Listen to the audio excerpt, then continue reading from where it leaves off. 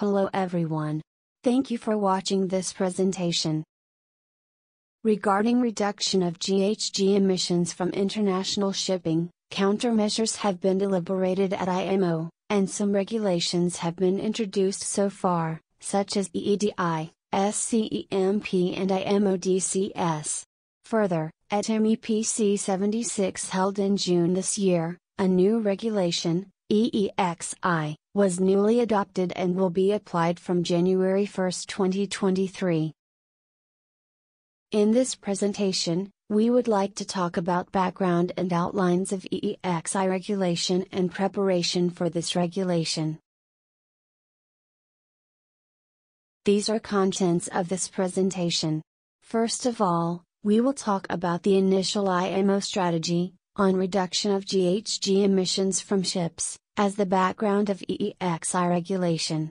After that, we will explain about the outlines of this regulation, such as applicability, details of the requirement, and so on. Finally, we will introduce the methods for improving EEXI to achieve the requirement, and the flow of EEXI verification. Then, firstly, we would like to talk about IMO GHG strategy. The initial IMO GHG strategy was adopted in April 2018. It is the first effort aimed at the GHG zero emissions from global sector, without distinction between developed countries and developing countries. The final target is GHG zero emissions at earliest in this century. In addition, some stepwise targets have also been established. The targets of transportation efficiency compared to 2008 are set as 40% improvement by 2030, and 70% improvement by 2050. Furthermore, the targets of total annual emissions compared to 2008 are set as 50% reduction by 2050, and effort for zero emissions at earliest in this century. In order to achieve the IMO 2030 target, aiming to 40% improvement of transportation efficiency compared to 2008, IMO decided to introduce new measures and adopted the amendments to MARPOL Annex 6 at MEPC 76 held in June 2021. The short-term measures are composed of a technical approach, EEXI, and an operational approach, CII. This presentation focuses on EEXI regulation. Then, we will move on the next chapter. In this chapter, we will explain about the outlines of the EEXI regulation. Attained EEXI is the value calculated by an individual ship, while required EEXI is the allowable maximum value of attained EEXI, for the specific ship type and size. Attained EEXI is required to be equal to or less than required EEXI, as shown in this figure. EEXI regulation will be applicable to almost all ships of 400 gross tonnage and above, which are engaged in the international voyages, regardless of ship's delivery date. However, some specific ships as shown here are excepted, as with the case of EEDI. This slide shows the calculation formula of attained EEXI. Attained EEXI is calculated by similar formula as EEDI. The related parameters are CO2 conversion factor, fuel oil consumption, engine power, cargo capacity and ship speed. As with EEDI, EEXI represents CO2 emissions from a ship, when the ship transports 1 ton cargo for 1 mile. The formula of EEXI is the same as EEDI, but some parameters definitions are different. First, in terms of SFC, SFC is fuel consumption at 75% MCR of main engine and at 50% MCR of auxiliary engine specified in NOx technical file. In cases where the installed engines don't have NOx technical files, approximated default values including margin, SFCAPP are available. Next, in terms of engine power PME is 75% of the rated installed power. In cases where EPL is installed, PME is 83% of the limited installed power. Next, in terms of ship speed VREF is ship speed at PME and under the maximum summer low draft. In cases where both of tank test results and speed trial results are not available, an approximated ship speed including margin, VREF APP is to be calculated by the simple formula. The parameters of this formula are ship type, deadweight, and MCR. Let me explain more about the methods for obtaining the ship's speed VREF. For ships supplied EEDI regulation, there is the approved power curve at the EEDI verification, and this power curve can be used in the EEXI calculation. On the other hand, for non-EEDI ships, if tank tests, numerical calculations such as CFD, or C trials under EEDI draft or design draft are conducted, the ship's speed VREF can be determined by these results. Still, if not, the ship's speed VREF is to be calculated by the simple formula. As with the case of EEDI, the calculation of attained EEXI, and conformity to required EEXI, apply to these ship type and size, as shown here. For example, in case of bulk carrier, required EEXI applies to ships of 10,000 deadweight and above. Next, we will explain about the calculation method of required EEXI. As with the case of EEDI, required EEXI is determined by using EEDI reference line and the reduction factors, which depends on the ship type and size. EEDI regulation has started from Phase 0 and proceeds to Phase 1, 2, and 3, according to the contract date and delivery date of each ship. The requirement becomes more and more strict as the phase. On the other hand, in EEXI regulation, there is no concept of phase. So, required level of EEXI is constant and will not become more strict in the future. Required EEXI is almost the same level as required EEDI for new ships as of 2023. EEDI Phase 2 levels requirement will be applicable to bulk carrier, tanker, vehicle carrier and so on, while Phase 3 levels requirement will be applicable to container ship, general cargo ship, LNG carrier, gas carrier and cruise passenger ship. However, requirements of some specific ship type and size are relaxed, for technical difficulty to improve the efficiency. This slide shows EEDI reference lines of each ship type. The reference lines are expressed by exponential function of deadweight or gross tonnage. Next, this slide shows the reduction factors of bulk carrier, gas carrier, tanker, and container ship. As we explained before, basically, these are the same level as EEDI requirement as of 2023. However, very large bulk carrier and tanker are relaxed than EEDI Phase 2 level. Also, small and middle container ship are relaxed than EEDI Phase 3 level. These are the reduction factors of other ship types. RoRo cargo ship and RoRo passenger ship are significantly relaxed than EEDI Phase 2 level. Next, this slide shows the timeline of EEXI regulation. EEXI regulation will be applied from January 1, 2023.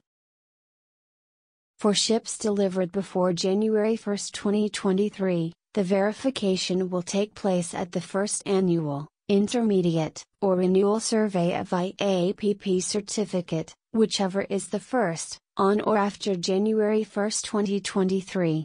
On the other hand, for ships delivered on or after January 1, 2023, the verification will take place at the initial survey of IEE certificate.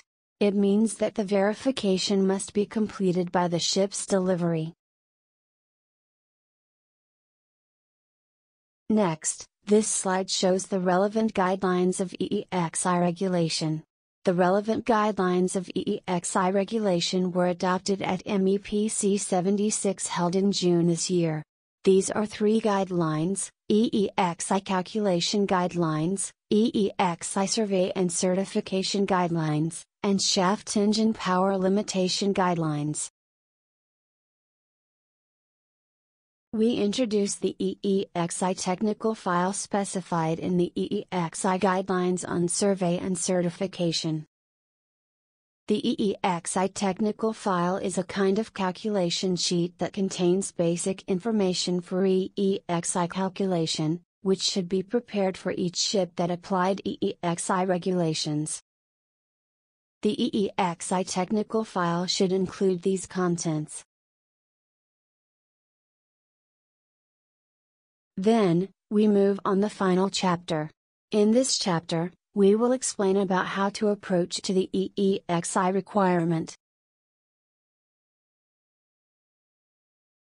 We show the status of compliance with the EEXI requirement of our class ships. About 7,200 ships will be applied EEXI regulation, and about 5,300 ships are non-EEDI ships. About 1,900 ships have been applied EEDI regulation, however, about 750 ships does not comply with EEXI requirement. It means that about 84% of our classed ships will be required to carry out an EEXI improvement measure, such as EPL. The pie charts show the circumstances of each ship type. The percentages of ships required to improve EEXI are 86% in bulk carrier, 73% in tanker, 80% in container ship, and 90% in gas carrier. This is a flowchart for ship owners and management companies, to judge whether any kind of action is needed or not for their fleet, in order to comply with the EEXI regulation.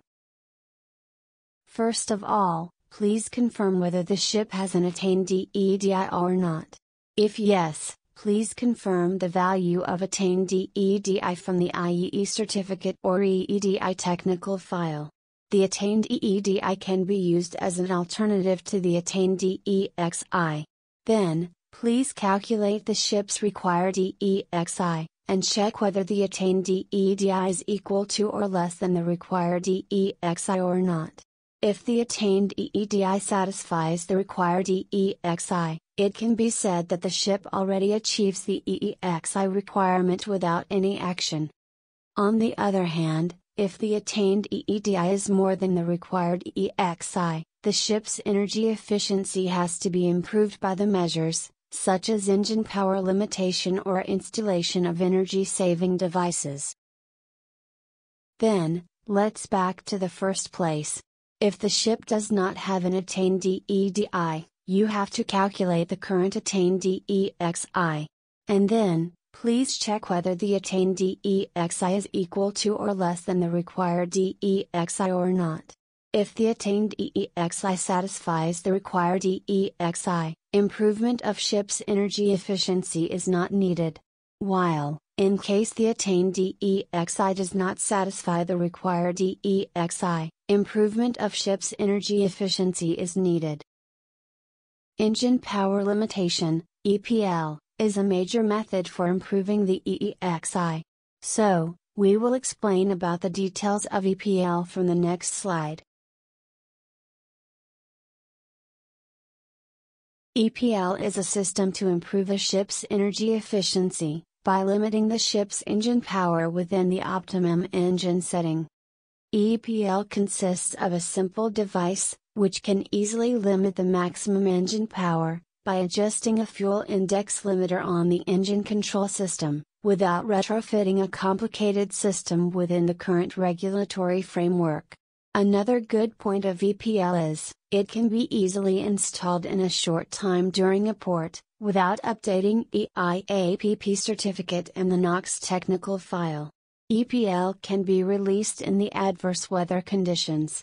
So, the limited engine power does not have to meet the minimum power requirement.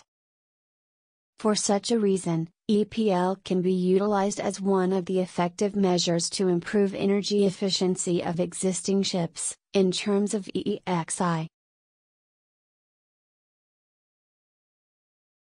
We introduce the installation method of EPL. The method is different depending on the engine's control system.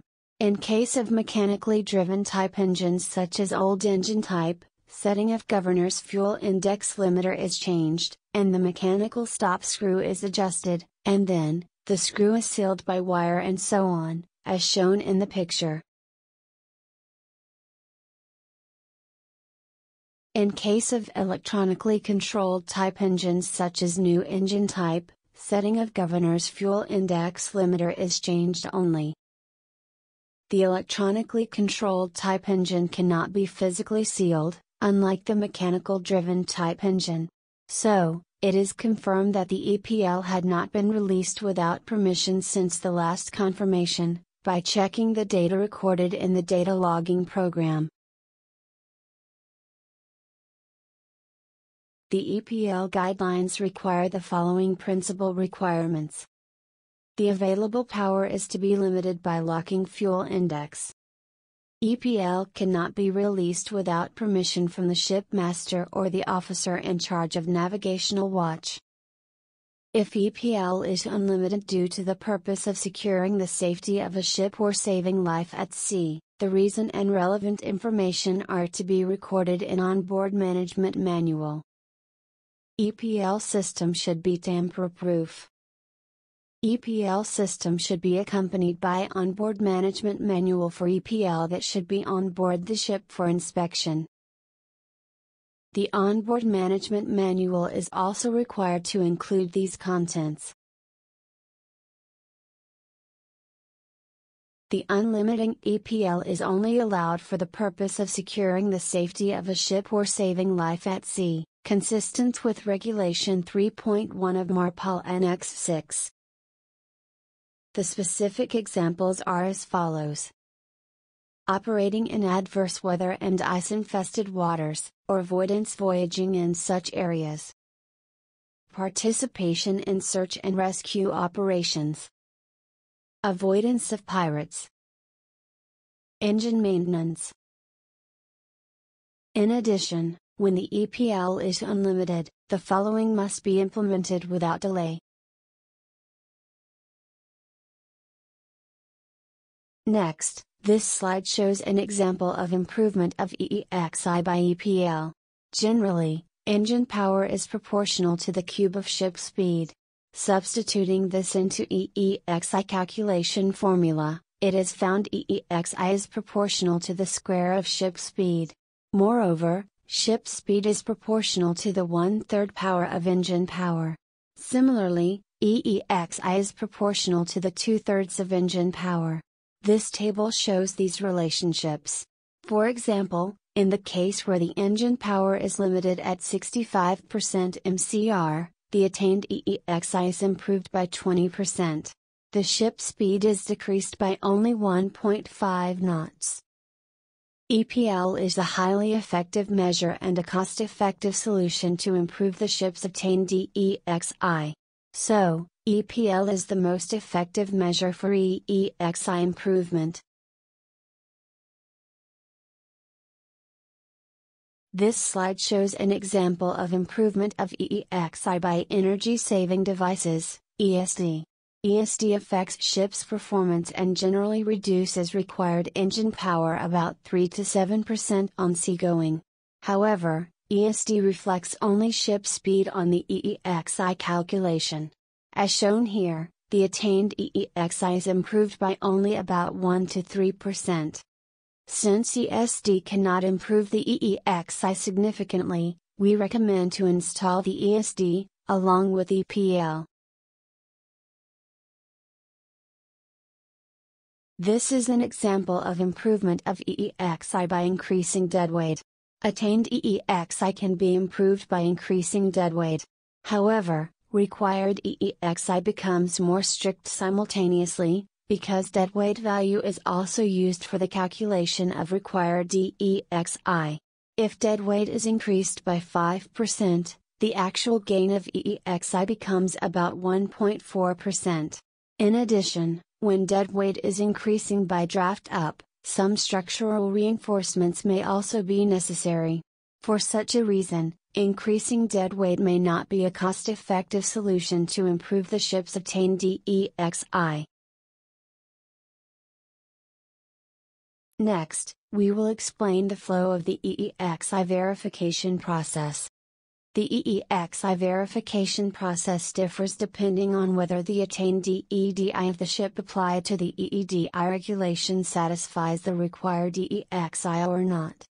First, we will explain the verification process in the case the attained EEDI of the ship satisfies the required EEXI.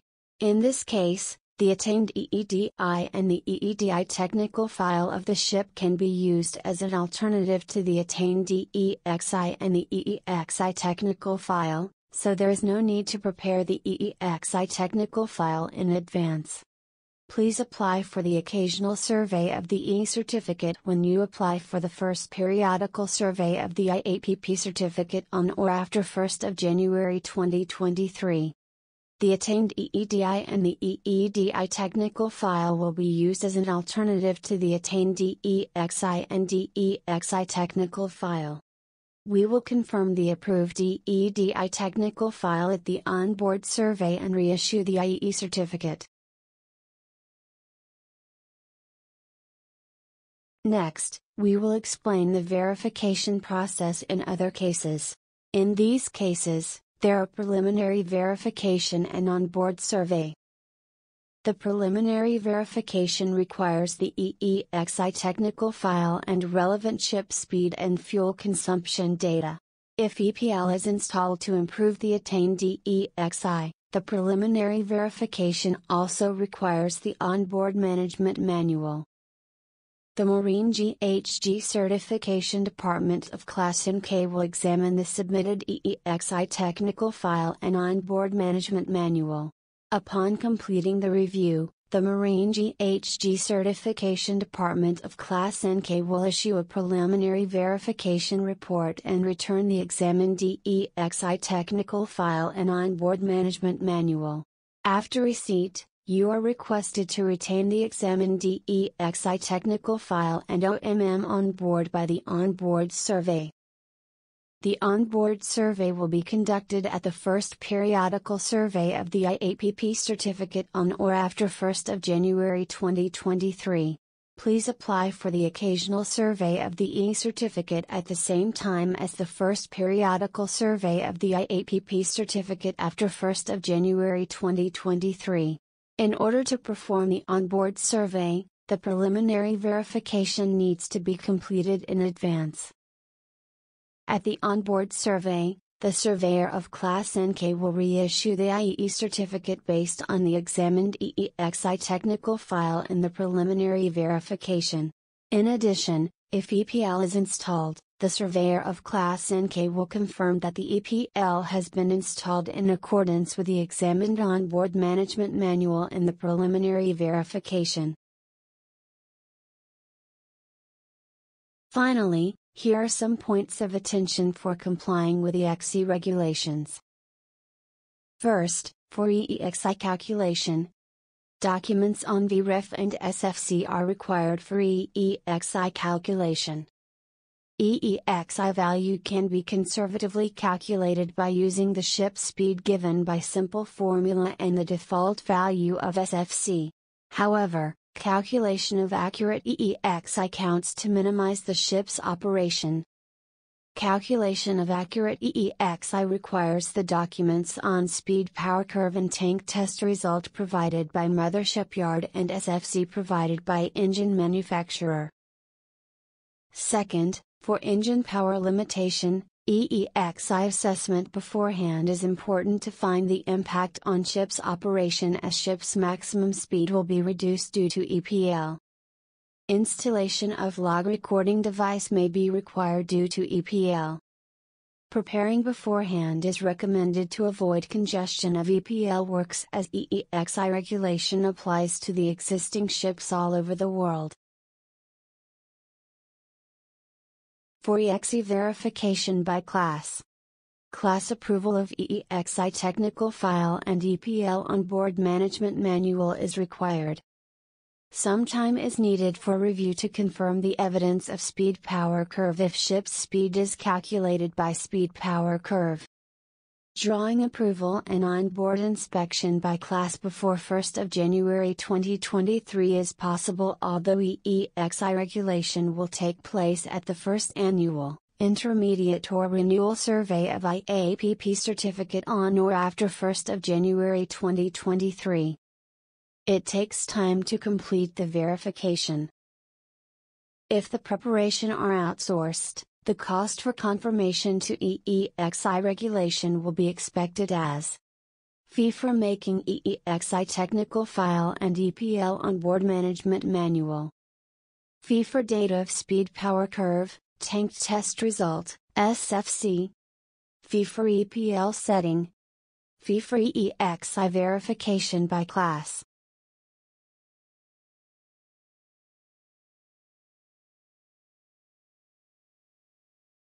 That is all for our presentation.